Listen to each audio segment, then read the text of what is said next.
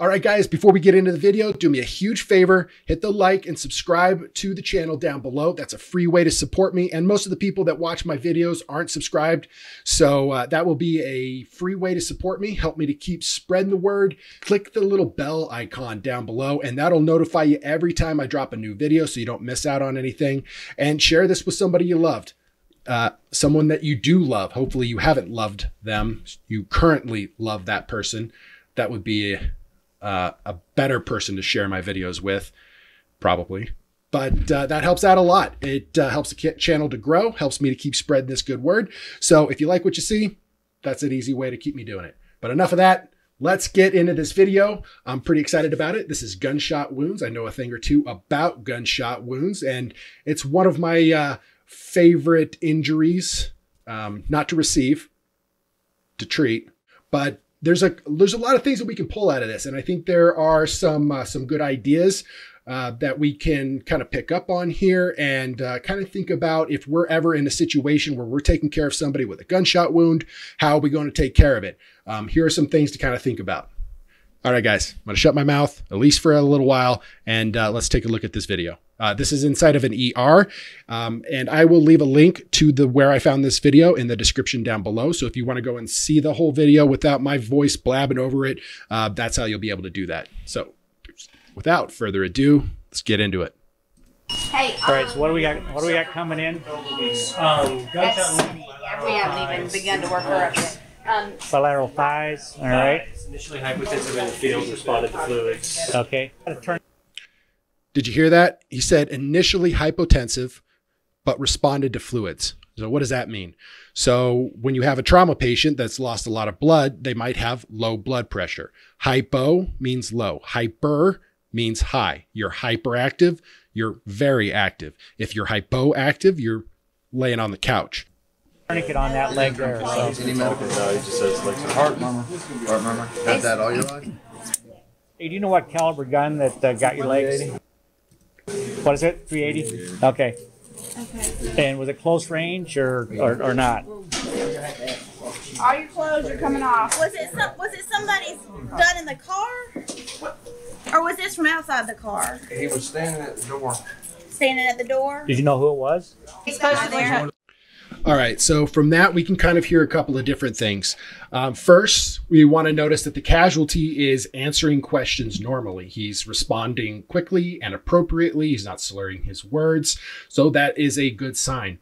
If he was hypotensive in the field from loss of blood, then you might start to see slurred speech. And when you ask him a question, he either doesn't respond or doesn't respond appropriately. Maybe he's more aggressive, or maybe he is happy. You know, most people aren't happy after they've been shot, and that might be a good clue that something's not going well here. So that's something to kind of take into consideration here. And now the other thing that we can hear is that the doctor is asking about the proximity of the shooter. How far away was he? Was he close or was he far away? And the reason why that's important is because it comes down to velocities. The closer you are to the muzzle of that weapon, the higher the velocity of the bullet that's coming out of it. And that velocity is what kills. And maybe we'll talk about this a little bit later in the video if I remember it. But the velocity of the bullet is very important for how much damage it does. A low velocity caliber would be something like 9mm, 45, a pistol caliber, right? 38, 357. Those bullets are going to be moving pretty slowly. And now your high velocity calibers are going to be your rifle rounds, 5.56, 30-06, 7.62 by 39. Those are AK bullets, 7.62 by 54 are. Any rifle round that you can think of is probably going to be a faster moving, high velocity round. So velocity plays a big role in the wound that you're going to have. There's going to be a significant difference in the damage done from a rifle round compared to that of a pistol round. And 380 is a pretty tame caliber. It's much more difficult to kill somebody with a 380. It's definitely possible. Don't get me wrong. I'm sure lots of people have been killed by a 380. But if I remember correctly, the ballistics and the wound channels that are created by 380s don't tend to be very lethal compared to something like 5.56. .556 is the caliber that's generally fired from AR platform rifles, which is what the military carries. And the wound channels from a high velocity round are significantly larger, especially in cavitation. So you have two different types of cavitations that happens when a bullet is passing through human tissue. You've got the permanent wound channel. That's the actual destruction caused by the bullet traveling through the body itself. But then you also have a temporary cavity. This temporary cavity flexes out, and then after the shock wave from the bullet passing through the body continues, it collapses back in on itself. But this initial flexing of the tissue can cause extra damage to surrounding organs and tissue. So more tissue is affected than just the hole as the bullet travels through. If this had been a close range rifle shot, it probably would have blown his leg apart, both of his legs. I did a video a couple of months ago about a shooting in Kenosha where a gentleman was shot in his right bicep close up with a rifle round, 5.56 or 223. And the damage that bullet caused was very substantial. And that's a good example of what happens at a close range rifle shot. And then you come back and take a look at this 380. It passed through both legs, and it's a nice, neat little hole in both sides. So there's a substantial difference between high velocity and low velocity calibers. That was a lot of information. I hope that you understand that. If you don't, go ahead and drop a comment down below and let me know what about that is confusing to you. And if possible, I will try to respond to you so that we can kind of clear up some of these issues and questions that you might have. All right, let's get on with this video. That was a lot of talking. Yeah, get a blood pressure before we take. Can we get a blood pressure before we take that loose? Sure. It's right there. Okay. How close was he when he shot you? I'm trying to get that ring Is it off. real? Maybe 4 feet. 4 feet? The projectile's right on this side. Got it almost. Oh, you can feel the bullet? Okay. It hurts. So did it hit? I'll pause that a second so that you can see femur in the middle, entrance, and then where the bullet is. And we can see that it mushroomed. It entered in there. Maybe it was a hollow point, and it's a pretty obvious mushroom of that bullet. So pretty interesting. Hit your left side first. It went through this leg and into this Relax leg. this arm. My left and my right. Okay. I see a hole right there, Jim. So was it one bullet? Yeah. Okay. So a 38. So that was one bullet. It went through one leg and then into the other leg, and then it got trapped right there. And you probably heard they could feel the bullet underneath the skin on that side. I felt something like that before. It's pretty odd. About 4 feet from the outside of the car. He tried to jump. You want to give him something for pain? Oh yeah. Yeah. What's the pressure? 126 over 70. Yeah, good blood pressure. All right, we've been looking at it for quite a while now. I think it's time to bring it up, the belt tourniquet. Now, I did a video a couple months ago, talking about why belts make for crappy tourniquets. A lot of people think that that's a good idea, and that as long as you're wearing a belt, you've got a source of a tourniquet. And I talk about in that video why belts don't make for very good tourniquets. Now, there are other things that you can do to help control bleeding. And I talk about what some of the things that you can do in that video.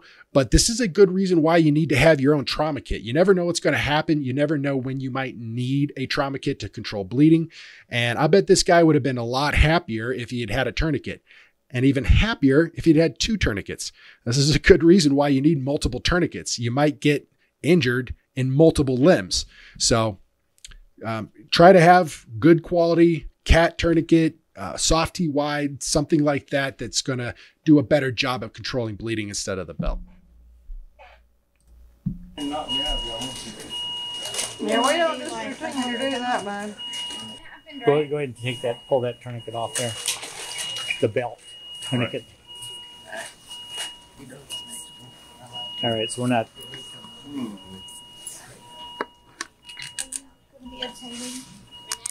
So they pulled it off, and you can see that wound is steadily oozing blood, but it's not pumping out, right? And sure, yeah, that steady ooze could eventually kill your casualty. They would just bleed out more slowly over a longer period of time.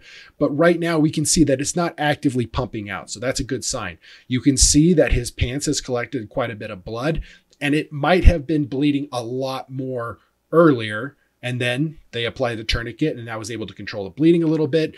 Sometimes what will happen is that the arteries will just clot off on their own. And that's good because the rest of your limb is getting blood supply and you're not closing off all the blood supply to that whole leg. And then they release the tourniquet, the belt, and now they're taking a look at the bleeding and whether or not it's oozing really badly.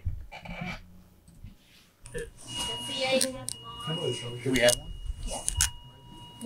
That room is a wreck. Okay. Hold your foot real still for me.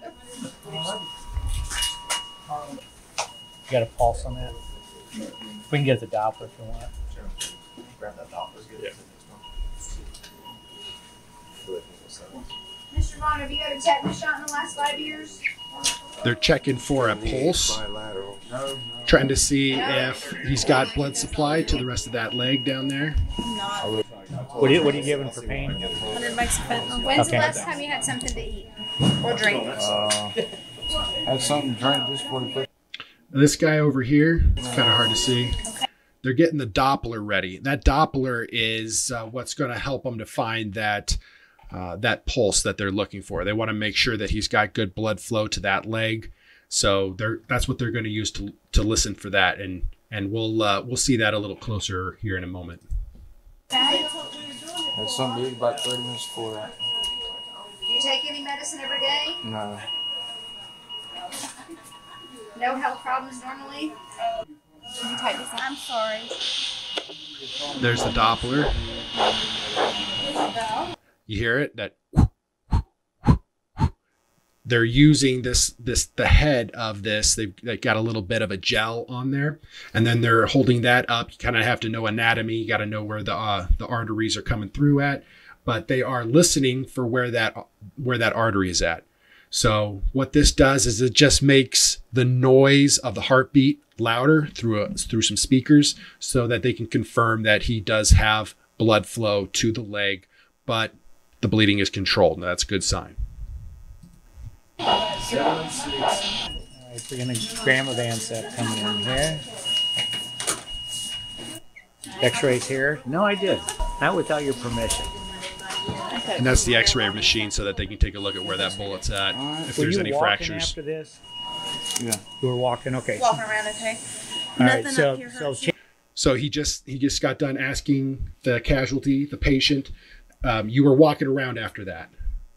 Chance of having a bone broken is pretty slim, but you don't have it again. You don't have a problem with me just doing a little video on that. So he's asking, were you walking around? And he said, yes, I was. So he said, okay, the probability of having a broken bone is pretty low.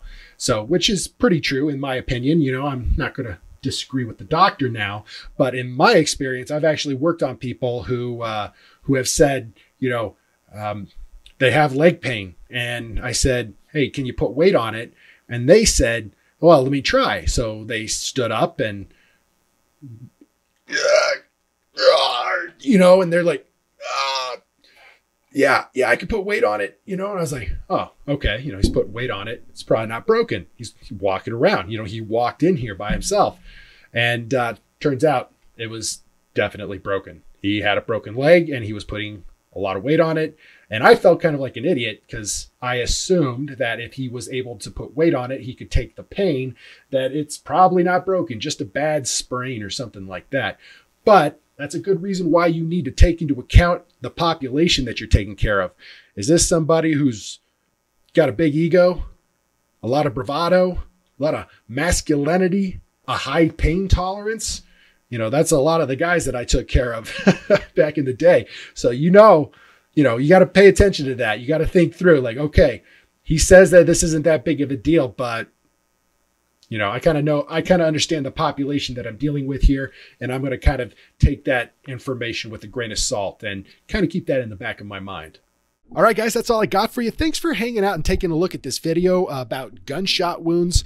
There's a ton of stuff we could talk about in this video. So if you see something that I missed, something that you want to talk about, drop a comment down below. That's the easiest way. I try to respond to every single comment that I can. So if you have something to say about the video, That's the easiest way to do that. Thanks for checking out this video and sticking it around to the end. I really appreciate it. And if you're still here and you want a good quality trauma kit and you want to support what I do, head over to the mountainmanmedical.com website. Check out our Yellowstone and Wind River trauma kits. Get yourself a couple of cat tourniquets. Get them staged up. Get them ready when you need it or a family member needs it. You're going to be ready. Be ready for whatever the mountain throws at you. I'll catch you guys in the next one.